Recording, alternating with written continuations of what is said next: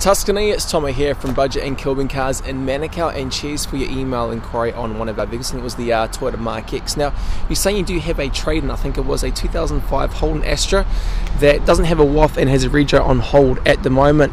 From memory, the email said something along the lines of it needs an engine mount. You've got 6 months to pay on it, and you only got about a month and a half ago.